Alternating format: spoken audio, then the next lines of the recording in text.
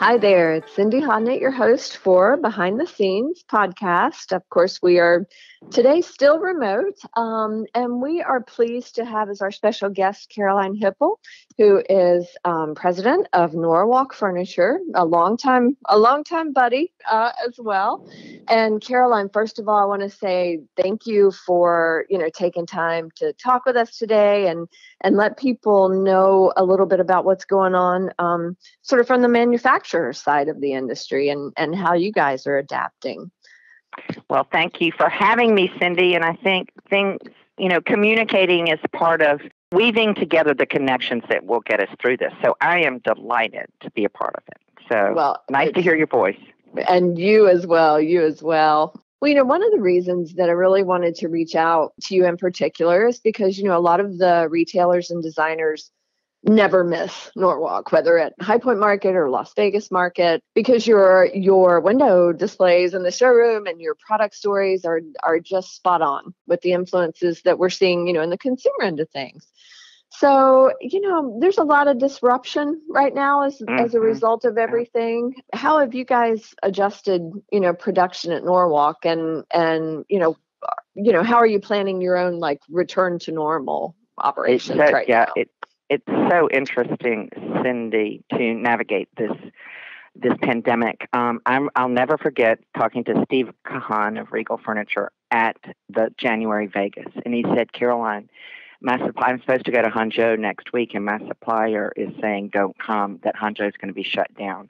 And I had just a lightning bolt went through me at that very moment, and I thought this is going to be a big deal. And, and at first I was thinking about supply, which is obviously, but then I started thinking if they're shutting down major cities in China, then, this is going to be a big deal. So, but, we, like everyone else, my last trip was to the Design Influencers Conference in San Francisco, and we were just starting to see that there were a couple incidences in San Francisco. And then I came home. I had a red eye to meet a major customer who I'm so glad got to our plant just before this. And not the next week, we started knowing that we were going to have some issues. And so we started planning depending upon what the federal government said, what the state government said, what would be our reaction. And so sure enough, on Sunday the 24th, our governor said we could work until midnight the next day. And so in one day, so we all met on Sunday and then decided our plans for our employees. And so then, but that was before we knew about the CARES Act, before we knew about the PPP Act. So it's very interesting how you have to respond as things come. Most of our employees are furloughed, but because of the stimuluses, I think they're in good shape. And they're happy. We're all happy, sad to not be together and doing what we do best, which is make beautiful upholstery, but happy to be doing our civic duty to help stem the tide. Yeah. So right after that, and for a long time, we had wanted to use our sewing facilities to be able to help, but we wanted to make sure that we really were doing something that was helpful with someone who needed something from us. And miraculously, the hospitals in the area had discovered a material that they use for sterilizing instruments in the OR, and they had plenty supply. And we learned how to make masks and gowns out of this material, and then we started supplying. It's life extending to the real PPE. It can be sterilized, and so now that's what we're making. We brought our sewers back, our pattern developers, and cutters, and so we have been able to help our community while our springers and our framers and our upholsterers are not working now. Our cutters and sewers and pattern development people are. It's a phenomenal endeavor, I think, that you've undertaken there, really. Thank you. But I'll tell you, it's a gift to us because we're people that make things.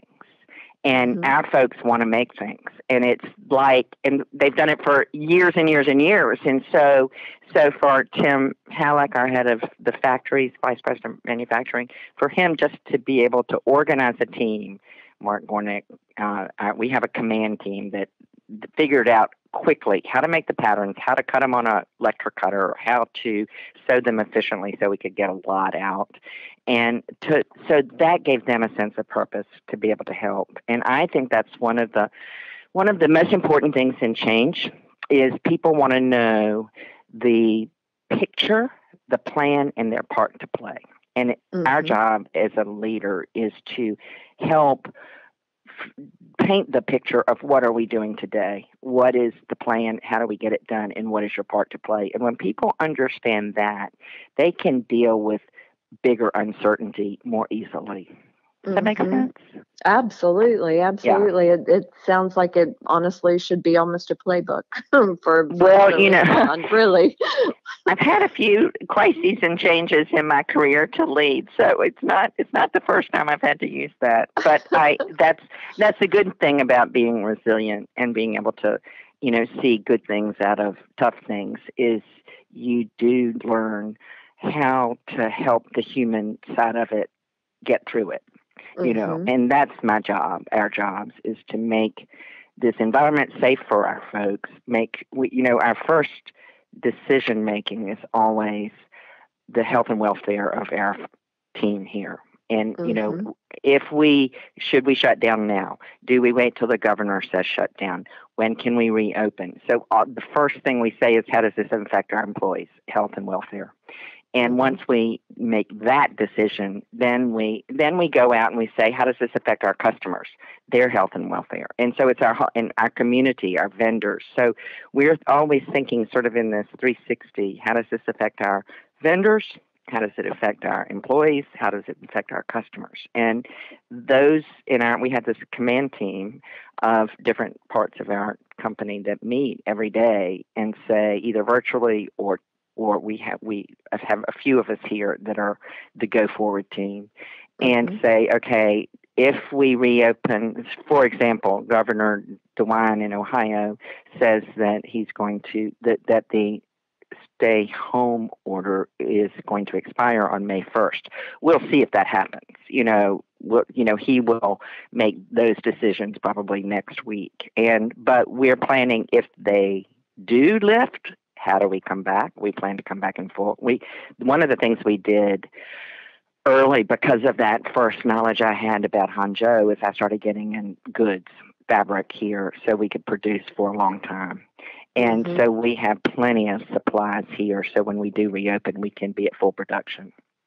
Wow. Those are the things you have to think about. You have to think about, are my customers open? Are the retailers open? Can they receive goods? Do they want to receive goods? And then do I have the materials with which to make the goods? So we could control getting the materials here early. So we really worked hard on that. Of course, you're wearing manufacturer's hat now, but you were a retailer as well for a long time. So I think you can really speak very, very knowledgeably about both sides of the business. If you are one of those manufacturers that didn't see this coming, the tsunami coming, with your voice of experience in the industry, what would you say to those folks maybe as the sort of maybe top 2 or 3 things that they really should be thinking about right now? Well, I think customer intimacy is one thing. And one of the things that we are in a great time where you can Zoom, you can pick up the phone, you can use social media. And really, we set out to define who our core customers were, what they needed from us, and we set out a strategy to stay in good contact and really use this time as learning and growing together and business planning. And, first, of course, empathy, certainly trying to understand what's going on with them, but then really get a little more granular with data that can help them make a good business decision, and then in small groups sharing with other retailers like themselves. There are some wonderful share groups out there, and so, but we are doing it in a much more casual way. And we're learning a lot, and we're sharing a lot, and we're helping. I keep going back to when you can't control the big thing. I mean, you and I cannot make that coronavirus go away yet. You and I cannot get enough tests out there. You and I cannot get an antidote. But what we can do is decide how we can make the most of this time, even though it's awful, recognizing it's terrible and lots of awful things are going to happen. But what can we do that's good now? And then set out to do that. And so what I encourage people to do is meet, talk to your customers, get to know them in this new way, show empathy, and then I guarantee you will learn something that will help you on the other side. So there's this interim time that we're using, and then there's this endless planning for, will we have a Vegas market? Will we have a High Point market? Will we have an Atlanta market? Will we, and so I was just I'm on a board with one of your folks at IMC, and bless his heart, I'm sure everybody wanted to know what he thought about it. But the idea is, until you know otherwise, you plan for a great High Point. Until you know otherwise, you plan for a great Las Vegas. Because if you're not planning for that and you have it, you're going to be sad. And so then you say, B, what if there isn't? What do we do? And what's your plan there? And then C is, what's next? So I think really having the discipline with your team to say ABC plans gives people a sense of control over an uncontrollable environment. Let's go to the other side of the road, really. Let's talk about, like, if you were a retailer right now in this environment, what would you be doing as a retailer, realizing that it may be as quick as 24 hours. Exactly, that you have to open back up. The other thing that I'm doing is I'm taking my news in the morning and at night. I am not streaming it all the time because I think that would drive anybody crazy because, yes, you don't need all that drama. What you want to know is, what is the federal government saying right now? What is your state government saying right now? And what are the pundits in the industry saying? And then how does that affect your business? So as a retailer, you really need to think about cleanliness. You need to think about trust. You need to think about ways that when you do open those doors, people will feel safe coming into your space. That's one thing. But before that opening up, one of the things we're doing with our share groups is passing along best practices, and we're learning so many cool things. I am a secret retailer at heart, and I'm like, oh my God, I'd love to be doing that. I'd love to be doing that. And, whether they're doing special promotions on social media, whether they have designers doing room plans from home and using technology, there's lots of really creative stuff happening from the independent and large retailers that keep the energy positive, not being too mercenary, but just, making it lighter or funner or solution oriented.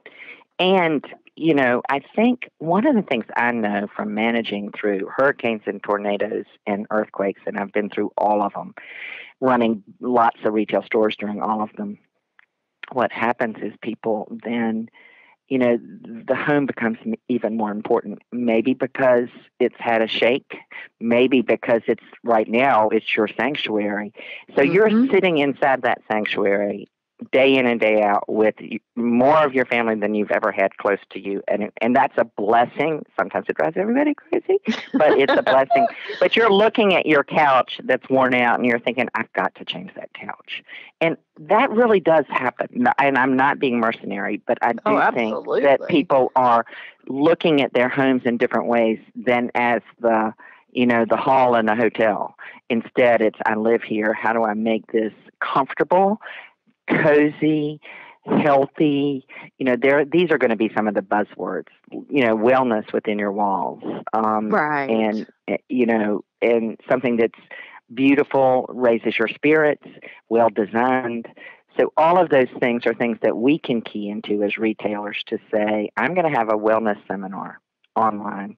I'm going to, do room planning for 5 cozy ways you can redo this room. Some of these things are things that what you want to do is be the person that stands out in your customer's mind on the other side of this. Who was there for me? Who was reaching out? Who was giving me some solutions? Who was making me feel good? You can control that as a retailer through your outreach. And I think, one of the things, and you alluded to a few of them, it's fascinating really to think about what the consumer market does look like on the other side. And I think you're right, health and wellness, even we're hearing in some circles sort of stemming more from even the fashion industry, that sustainability is going to kick up a bit. People looking at entertaining at home. So, those sorts of accoutrements are maybe going to be more focused. I think you're right. Dining rooms is going to have a new purpose. I think it's been too. sort of the shoved to the side for a little while, but I'm not sure. I think now, because people will be used to entertaining at home and having their family there, I think, it's still a little too hard to say what the macro thing is going to do to us. But again, you can't control the macro, but you can control your response in it, which is outreach, understanding what people need and how they feel, and then being helpful in solving some problem. Yeah. And I think that's, again, there are so many things happening at one time right now. I mean, I think it's making everybody's head spin, So I'll ask really kind of a two-part question, First of all, how do you really start your navigation with all of the information that's coming at you? I mean, are you sort of revising your strategy almost on a daily basis at that point? Yeah, and you are. Have you experienced also, I guess, maybe any sort of aha moments, whether professionally or personally, and kind of adapted strategies and best practices to that? We've been in the whirlwind a little bit, and so it's not totally settled, but I'll use a metaphor. Now, I was just in Venice at the end of November, right before the Aqua Alta, and now this. It's like unbelievable. But now I'm seeing dolphins in the canals in Venice, and those canals are so clear because there just isn't a lot of traffic. So I think in all of our lives, the silt is going to settle in the water, and then we're going to have some real clarity. Personally, professionally, this time is going to make us really re-examine who we are as businesses, who we are as people, and what's really important to us. And I think caring is going to come out of this. I don't know how to explain, but I know personally, I'm going to have a cocktail webinar with my Venetian traveling friends tonight. Everybody's, isn't that so fabulous? The Lagoon 8, we call ourselves. And before that, I'm having a happy hour Zoom with all of the sales reps from Norwalk at 4:00. So, nice. Yes, I'm having a little Aperol in the afternoon. I love it. I know, it's really, but this please reach out is happening. My godchildren call me. My high school friends and I have been communicating. We are very good friends, but everybody feels this need with family and with friends to connect.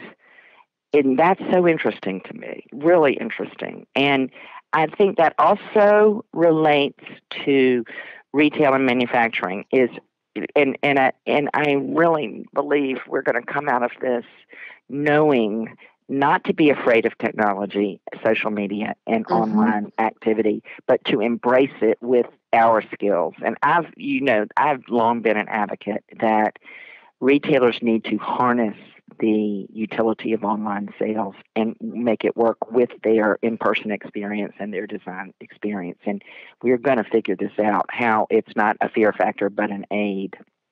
And that's one reason we are launching.